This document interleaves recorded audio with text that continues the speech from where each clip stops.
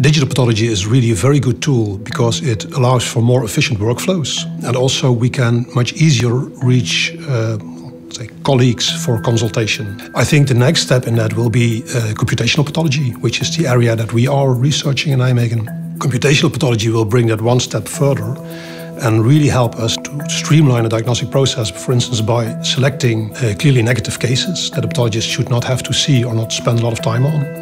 Or maybe focus the attention of a pathologist specifically to certain slides, certain regions that are of interest. So I can imagine that at some point we really get more information from tissue sections because of the algorithms. So what we discuss now is taking over a small part of what a pathologist does.